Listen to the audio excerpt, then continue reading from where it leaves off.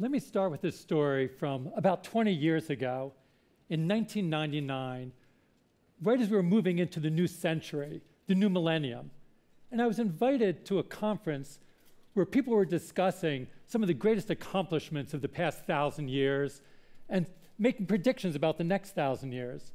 And I was on a panel where they asked us the following question: what was the most important invention of the past 1,000 years? And people had lots of different ideas. One of the panelists suggested the printing press. Someone else talked about the steam engine. Another person selected the computer. And of course, all of those are incredibly important inventions, and each has transformed society in its own way. But as I thought about the most important invention of the last 1,000 years, I had a different suggestion: kindergarten. Now, some people might be surprised by that, because probably to a lot of people, they don't even think of kindergarten as an invention, let alone an important invention. But kindergarten was an invention. When Friedrich Froebel invented the first kindergarten in 1837, he wasn't just creating a school for younger kids. He was inventing a radically new approach to education, fundamentally different from schools that had come before. And although Froebel certainly couldn't have known it, his approach to education was ideally suited to the needs of today's 21st century society, not just for 5-year-olds, but for all of us, for learners of all ages. So what makes Froebel's kindergarten so special? Well, before Froebel, most schools were based on what might be called a broadcast approach to education. A teacher stood in the front and broadcast information and instruction to students. And Froebel knew that wasn't going to work with 5-year-olds, so he shifted to a much more interactive approach to education. He designed and developed a set of toys and materials that became known as Froebel's gifts that children could use to learn and play and interact with. With Froebel's geometric tiles, kids can make mosaic patterns. With his blocks, they could make towers and buildings. With his sticks and peas, they could assemble three-dimensional structures. And if you walk into a kindergarten today, you can see descendants of Froebel's gifts and Froebel's ideas. Children are often playfully collaborating with one another on creative activities. And in the process, kids are learning important ideas and concepts. When children are building castles and houses with wooden blocks, they learn about structures and stability. When they make paintings with finger paint, they learn how colors mix together. But more important than that, and much more important in my mind, kids are learning about the creative process. They're learning how to start with the inkling of an idea and turn it into a project. How to imagine an idea, test it out, share it with others, and continually refine the idea based on their experiences. And these creative thinking skills that kids learn in kindergarten are ideally suited for the needs of today's fast-changing society. I think that we can all agree that the world is changing more quickly now than ever before, that today's children, as they grow up, are going to be confronted with a never-ending stream of unexpected situations and unknown challenges. So the ability to think and act creatively is going to be more important than ever before, and that's precisely what kids are learning in kindergarten. But there's a problem, that when kids leave kindergarten and move on to elementary school and middle school and beyond, oftentimes things change. They spend a lot of time sitting in desks, filling out worksheets, listening to lectures.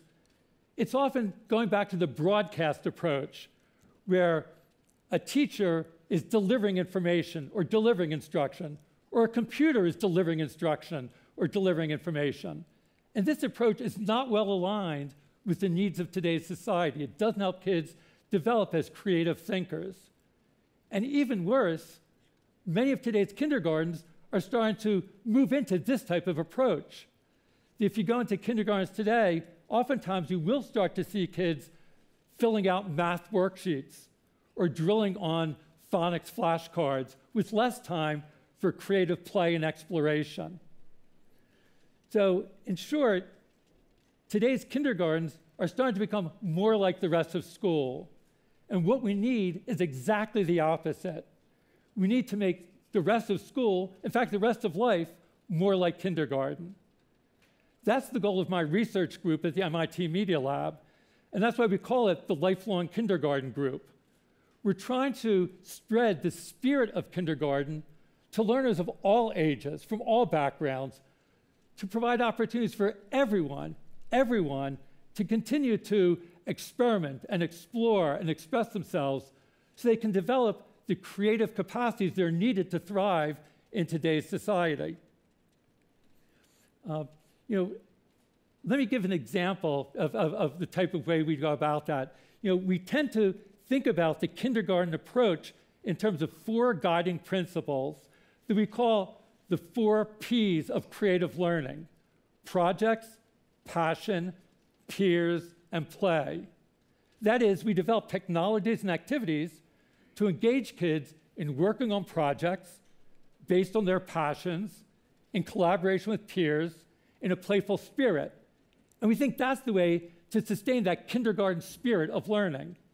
For example, we've worked for many years with the LEGO toy company on developing a new generation of building blocks with electronics inside so that kids could build not just structures like houses and castles, but buildings that move and sense and communicate and interact.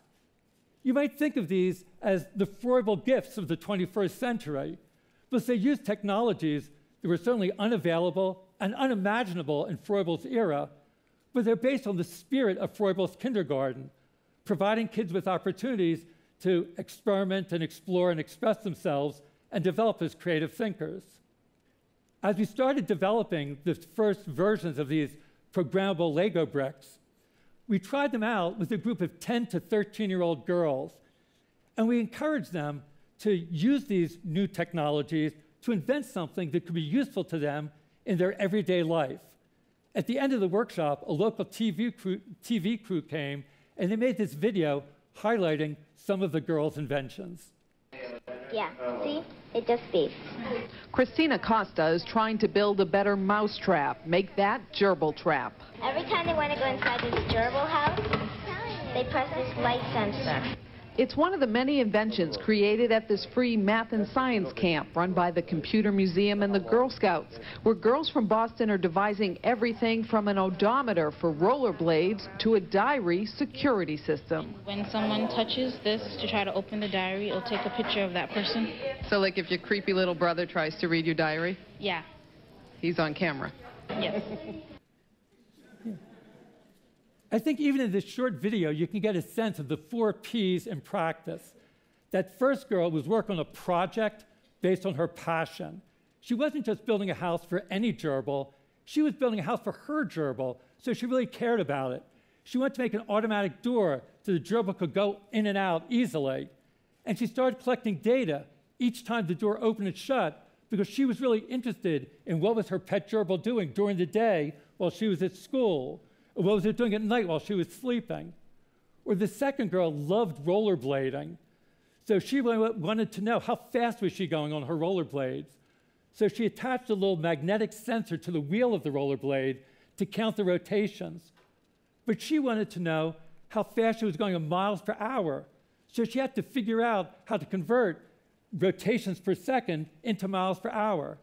And in school, there had been lessons about that type of unit conversion, but she hadn't paid attention because she figured, what's the purpose? But now she had a reason for it.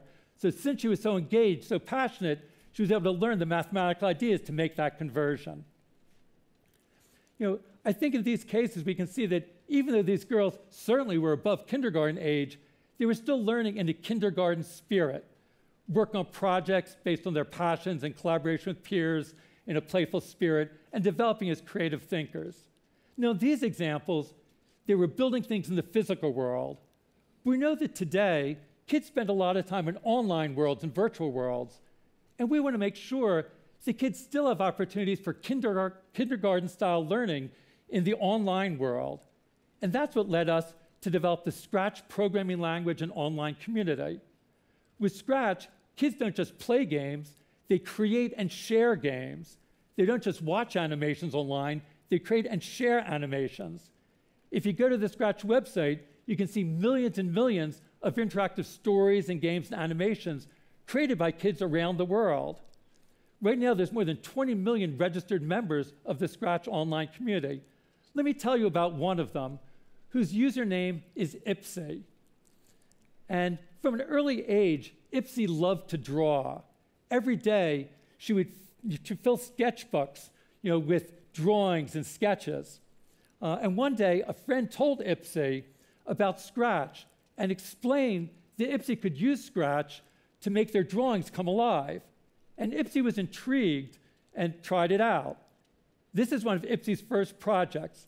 So Ipsy started with something familiar, drawing, drew a picture, but then used Scratch and wrote programs to animate the eyes and the ears. And this is a good learning strategy. Start with something you're passionate about, in this case, drawing, and then learn something new, in this case, coding. And Ipsy really enjoyed making their drawings come alive. So decided to keep working on Scratch and worked on more and more sophisticated projects over time. Here's a project that Ipsy made called Lemonade Time. It was a game, and to play this game, you use the arrow keys to move around the otter to gather ingredients like lemons and water and sugar for making lemonade, getting advice from the bird and other characters. After Ipsy made the project, Ipsy shared the project with peers in the online community. And this is the project page, and you can see that the project was viewed by more than 17,000 people and loved by close to 2,000 people. It was remixed 88 times, means that someone else took Ipsy's project and modified the programming scripts or the graphics to make their own project. And more than 1,700 people gave comments, giving encouragement or feedback or suggestions to Ipsy.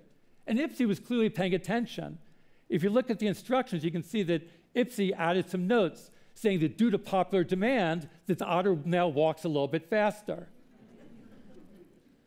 Some people also really liked Ipsy's artwork and asked to see more of it. So Ipsy started sharing projects like this one that were branded as Ipsy Studio, where you could see more of Ipsy's work.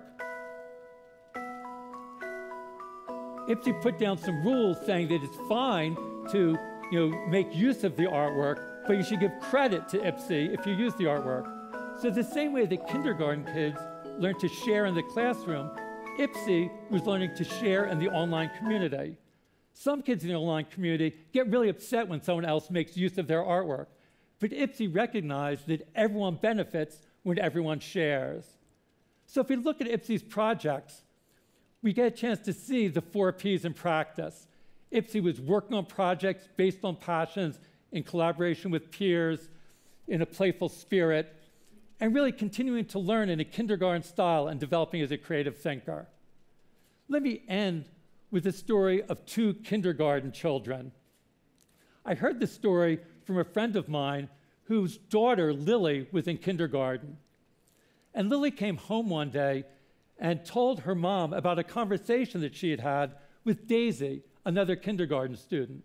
And evidently, Daisy had started kindergarten very early, so was spending a second year in kindergarten. And Lily explained it to her mom this way, saying that, that Daisy did kindergarten last year and is doing it again this year for 2 whole years. I'm going to do kindergarten again too. And when I heard this story, I was happy that Lily was really enjoying kindergarten. And clearly, Lily recognized that kindergarten was a special time and a special place. But I think that Lily also realized and seemed to be worried that after leaving kindergarten, that she wouldn't have more opportunities for creative play and creative expression. So I share Lily's concerns, and I'm going to do something about it. I think it's really important that young children like Lily and Daisy, as they continue to grow up, continue to have opportunities to learn in a kindergarten spirit, to have opportunities to explore, experiment, and express themselves, to continue to develop as creative thinkers. So we need to find ways to extend the kindergarten approach to children of all ages, from all backgrounds. So I hope you'll join me in this effort, whether you're a parent or a teacher or a policymaker or just someone who really cares about kids. Let's all work together to make sure that children of all ages continue to have opportunities to work on projects based on their passion, in collaboration with peers, in a playful spirit. There's nothing more important than helping today's young children grow up as creative thinkers so they can be full and active contributors in tomorrow's society. Thank you very much.